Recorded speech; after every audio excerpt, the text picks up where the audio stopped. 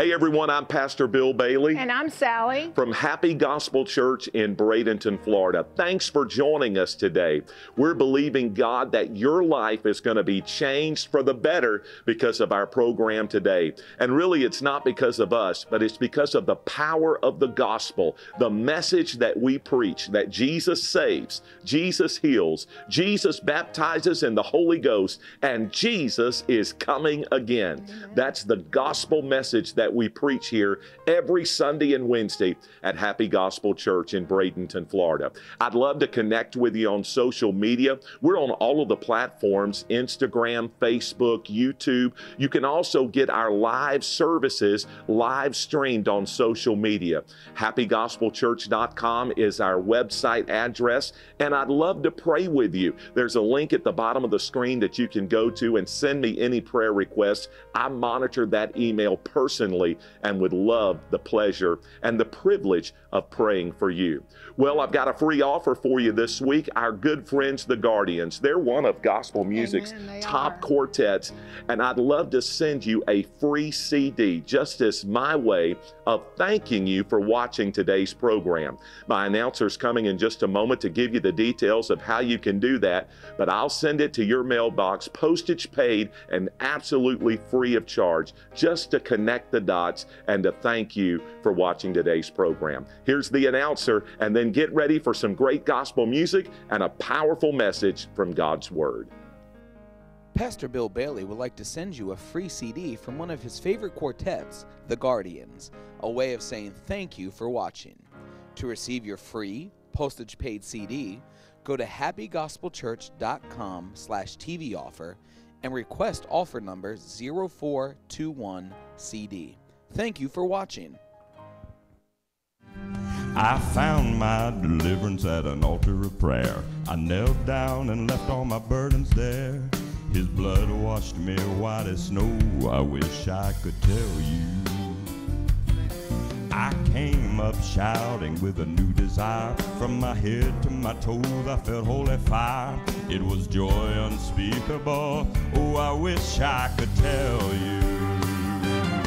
I wish I could tell you all about God's glory. I wish I could tell you, but you gotta live the story of power and love, His mercy and grace. I tell you how the Savior died to take my place, but I can't explain it, I can't describe it. Lord knows I can't deny it, but I know that every word is true, and I wish I could tell you.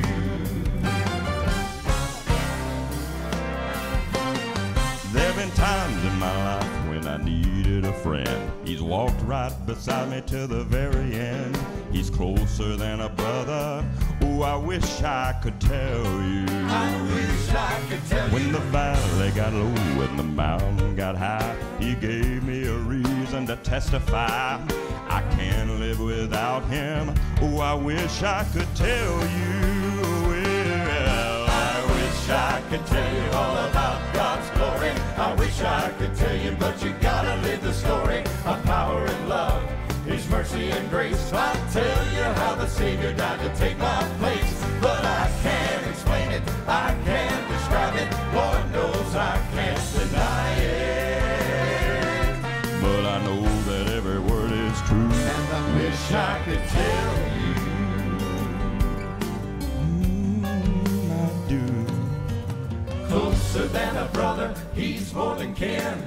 Alpha and Omega, beginning and end.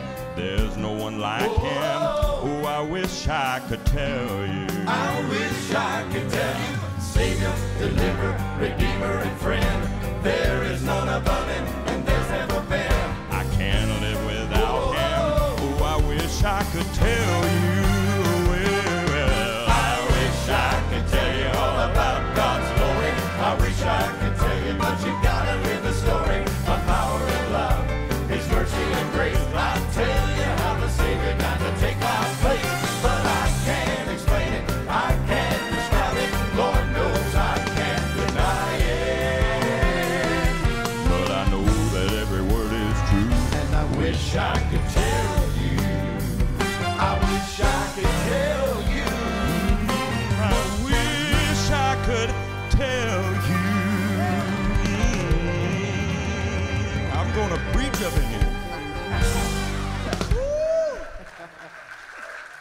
When you get touched by the Spirit of God, you cannot deny it.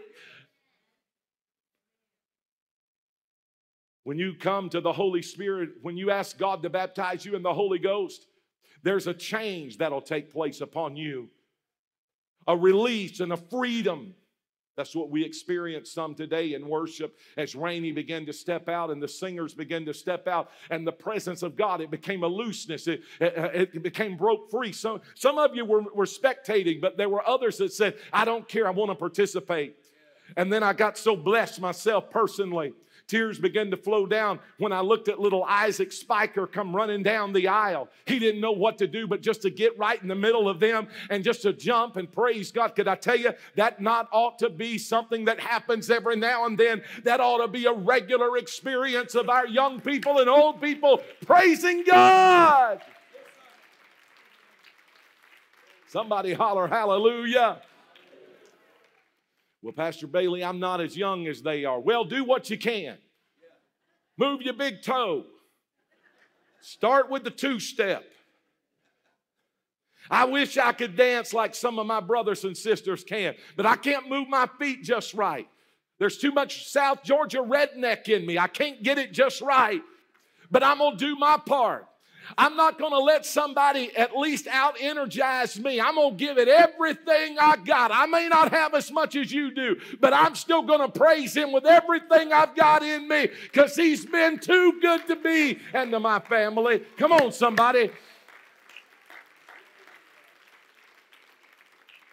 When you come for the Holy Ghost, you come rejoicing. You come asking Him for a blessing. Oh, Lord, bless me. The Bible says out of his innermost being will flow rivers of living water. They said in Acts 19, we've not even heard so much of the Holy Ghost. We've not even heard about it. We don't have enough messages preached on the Holy Spirit, the baptism in the Holy Spirit. But it is for every believer. What are the requirements again? Number one, that you be saved. Number two, that you have a hunger and a desire, because the Holy Spirit is a gift. The baptism of the Holy Ghost is a gift for the believer. It's a gift for every believer, but there must be a desire. There must be a want to. I don't know about you, but I would hate to come to church and not want everything that God has for me in my life. Can you say amen? Amen. I want it all. Sally and I went on a cruise last year right before the pandemic hit, and while we were on the cruise, I wanted to find out how many times I could actually eat in one day. Yes. They said you can eat as much as you want. Well, I wanted to know every place. How long was the burger bar open? How long was the pizza bar open? How long was the ice cream machine working? Come on, somebody. I mean, if my fare included all of it, I wanted to use it all. John Owens over here saying amen. I wanted to take advantage of every amenity that I had paid for. When they said it includes, I wanted to make sure it actually included it. I didn't want anything left behind. And could I tell you, some of you are going to go to heaven and not have experienced everything that God had for you on this side of eternity. Could I tell you, there is more than just fire insurance when it comes to being saved. God wants you to know Him intimately and to be empowered and enabled and equipped by the Holy Spirit to live an abundant, victorious life until Jesus comes or until you meet Him. Can you say amen? And so the second requirement is simply a hunger, a desire to be filled. I used to preach it that you had to be holy to be filled. And then the Lord just rattled my cage one night. We were having a service just like we're having today, preaching on the baptism in the Holy Spirit. People were coming down wanting to be filled with the Holy Spirit. There was a man that came down. I knew enough about his testimony to know that he smoked cigarettes. And I was like, well, this man can't be filled with the Holy Ghost. He's got to get rid of those cigarettes first. That was my mentality. I had some religious stinking thinking. I thought he had a problem. His problem. Now listen, don't get off on folks that struggle with nicotine. The rest of us struggle with Mountain Dew and sweet tea and fried chicken, okay? Not meaning to point a finger, just using that as an analogy. But I thought, God, he needs to get rid of those cigarettes first before you'd fill him with the Holy Ghost. The Lord spoke to me just as clear as my son-in-law would speak to me. And God spoke to me on the front row. He said, I'll baptize and fill people with the Holy Ghost without your permission.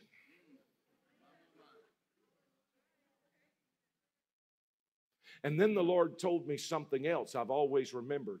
He said he needs the Holy Ghost as much as anyone else in here.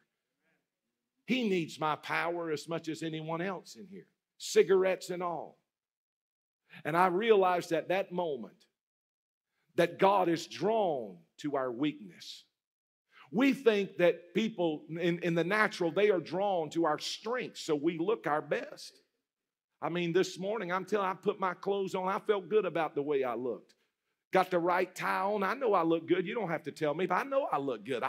I looked in the mirror and I thought, man, this is as good as it's going to get for Bill Bailey. But it got a little better. Right before I walked out the door, Rowan looked at me, my oldest granddaughter. She said, Papa, you look great. You look like you're going to a wedding. I thought, you know what?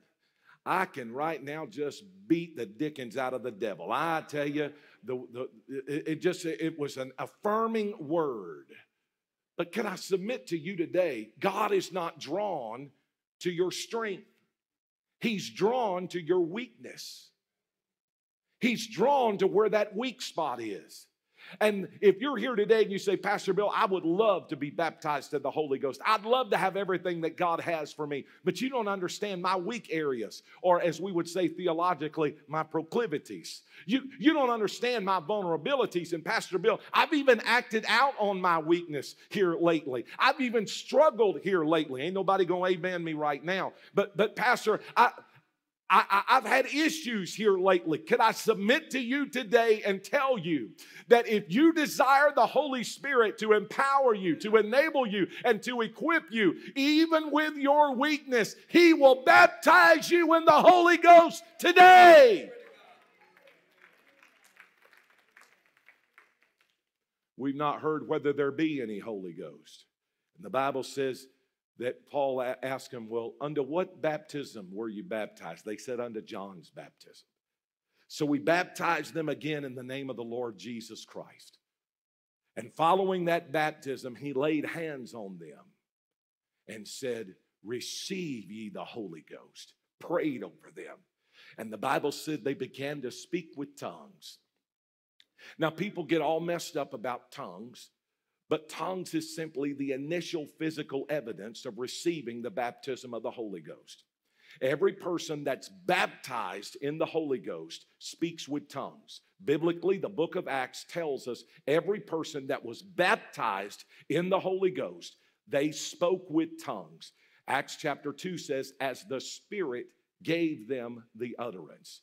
And so every believer that's baptized, that'll be the initial physical evidence. Now you may say, Pastor Bill, I don't understand that and I don't get that. Well, Jesus said, out of your innermost being will flow rivers of living water. It's out of your belly is what the King James says, but it's out of your innermost being. It's out of your spirit will flow this language. Now we understand in Acts 2, I could go into great detail about tongues. It is a known language somewhere in the world that you, the speaker, do not actually know. But irrespective of that, it'll be a language that God gives you supernaturally when you receive the baptism in the Holy Spirit.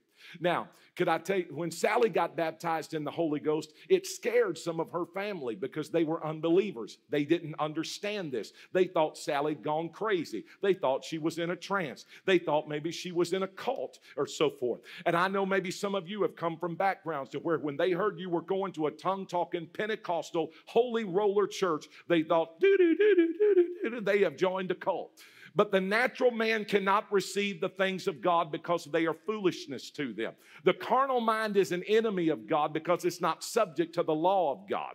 And so you cannot base your experience with God by what an unbeliever has to say. Let me just stop right here and rant for about 30 seconds. That's why I have trouble with believers that are worried about what late night comedians have to say about faith and about the Bible and about what they believe in God, or what some political commentator has to say. I don't get my belief system based upon what Jimmy Fallon or Stephen Colbert or some late night comedian thinks about it. I don't get my faith based upon what a political commentator thinks about it. I get my faith based upon what God's Word has to say about it, and God's Word is eternal. It's forever settled in heaven.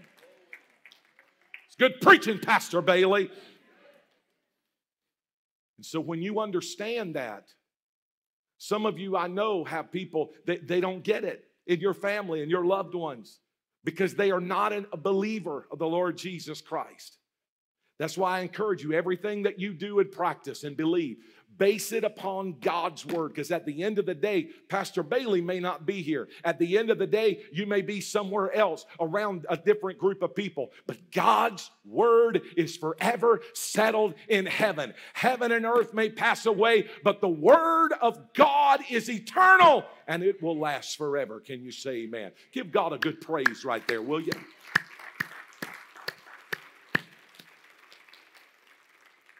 The scripture says they had not even heard of the Holy Ghost. And so he began to walk them through the process. And they received the Holy Ghost. That night, I received the baptism of the Holy Ghost. Could I tell you, it changed everything about me in regards to my relationship with God. As life-changing as salvation is for the unbeliever, the baptism in the Holy Spirit is just as life-changing for the believer. Now, you do not have to be baptized in the Holy Ghost in order to be saved. I get asked this a lot. You don't have to speak in tongues in order to go to heaven. This is not a heaven or hell or saved or not saved issue. But if you are going to live a victorious, overcoming life, you need the baptism in the Holy Ghost.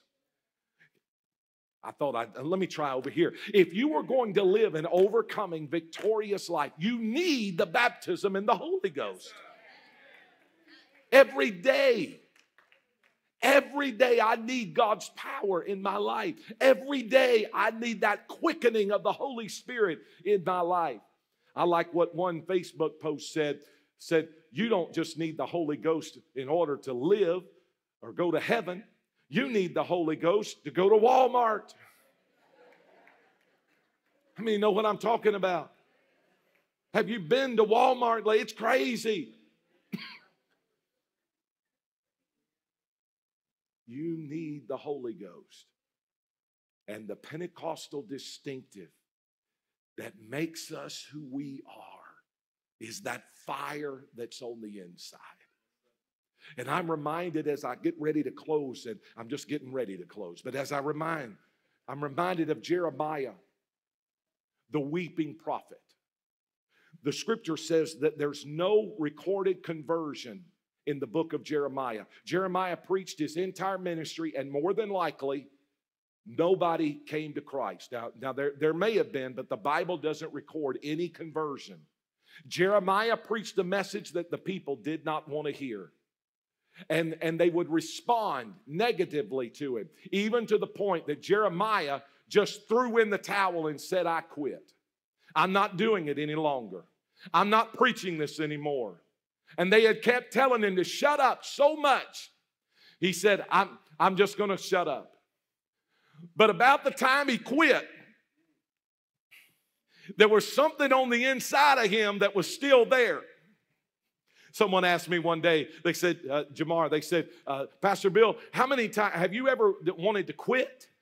I looked at him and I said, you don't want to know how many times I've said I quit. I've quit more times than you want to hear about in 31 years. But can I tell you, every time I said, God, I'm quitting, I'm done, there was something on the inside of me that reminded me of my call. And something on the inside of me that reminded me that I'm not my own. I was bought with a price. And there's been a price that's been paid for me. And I've been empowered and enabled. And can I tell you, he'll be just like Jeremiah. He said, I can't quit because there's fire shut up in my bones.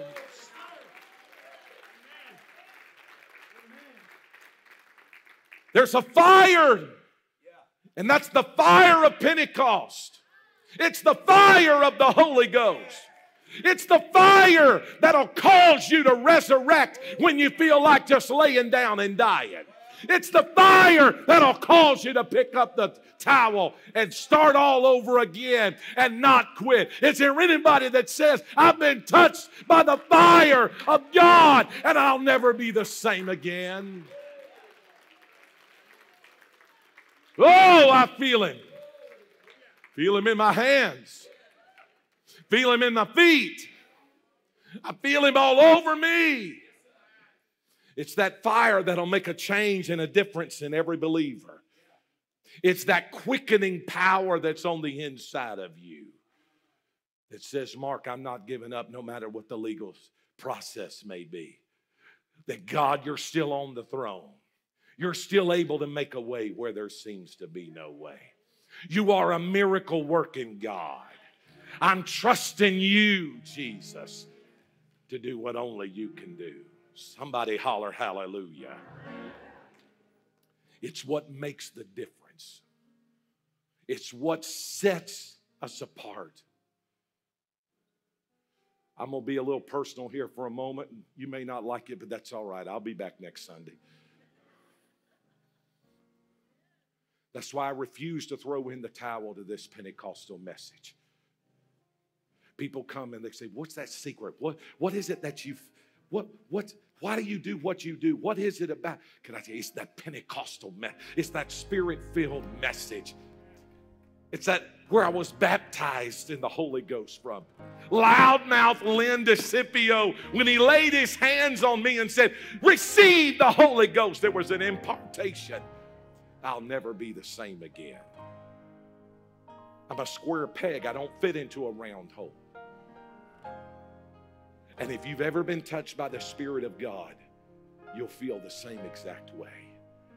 I pray today's service has been a blessing and an encouragement to you. That's why we come each and every week here to pray and to minister to you.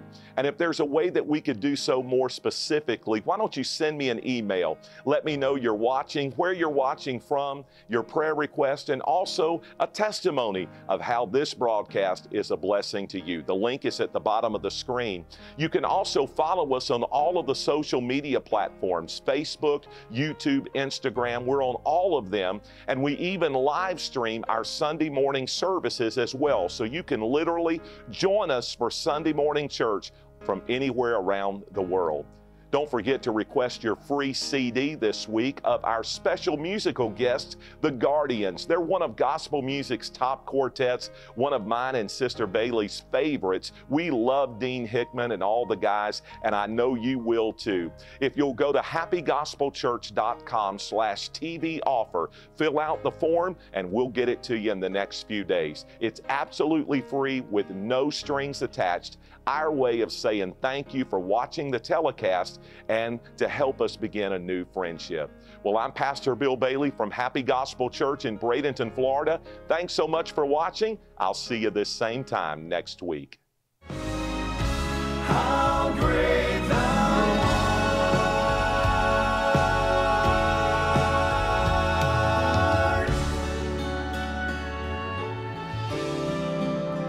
Though man may strive to go beyond the reach of space,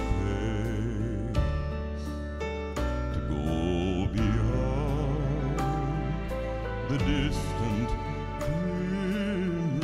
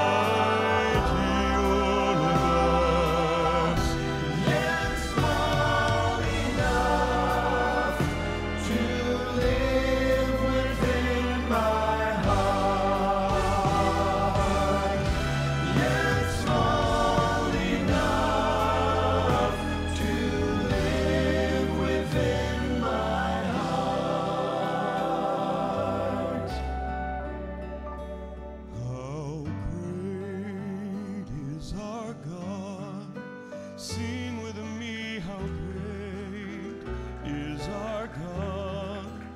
Oh, we'll see how great